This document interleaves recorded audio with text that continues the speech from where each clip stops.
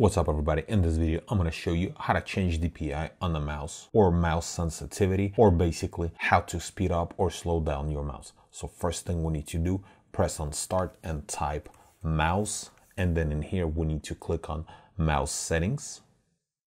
Once this window is going to appear, we need to click on additional mouse options, and then new window is going to appear. In this window we need to click on pointer option.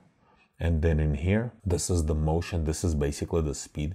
If we're going to drag all the way to the right, it's going to be very fast. And if we're going to drag all the way to the left, it's going to be very slow. And then also right here, we can change the visibility. If we click display pointer tails, then anywhere you're going to go, you're going to be able to see your tail behind it. And then you can change it long or short.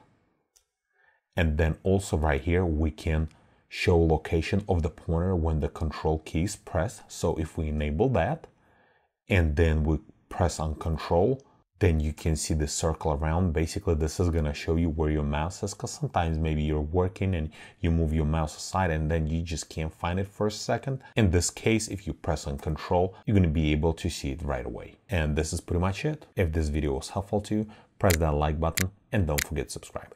Thanks for watching.